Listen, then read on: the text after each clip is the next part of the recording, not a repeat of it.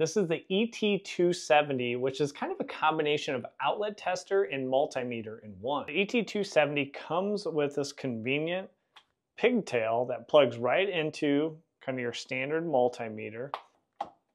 Plug that into our correctly wired GFCI. We got a green light and it's also confirming correct, and we're getting our voltage readout.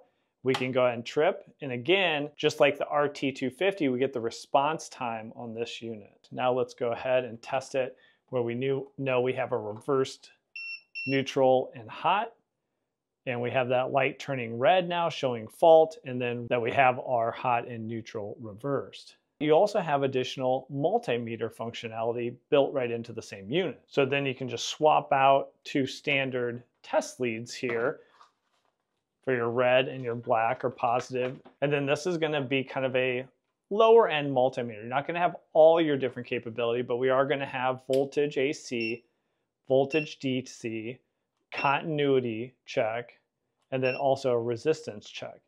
In addition, over on the other side, we do have a 9-volt battery and the 1.5 volt, so that'd be your AA's, AAA's, C's, and D's, where you can test a battery quickly to see if it's within the ranges of what you're expecting. So you just match up your red lead to your positive side, black lead to the negative side, and then we can see that reads out just over 9 volts. So if it's within 10%, so that would be 8.1 volts, you know you're still good and have some juice left in the battery.